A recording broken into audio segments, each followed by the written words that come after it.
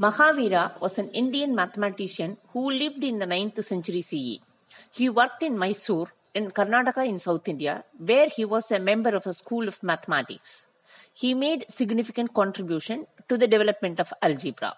Mahavira authored the book Ganita Sara Samharga in 850 CE during the reign of King Mahaviracharya of the Rashtrakuta dynasty. It consists of more than 1130 versified rules and examples divided into 9 chapters and includes all the mathematical knowledge of 9th century India.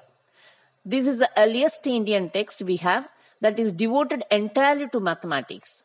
Mahavira also stressed the importance of mathematics in all kinds of disciplines and various facets of life, including love and cooking.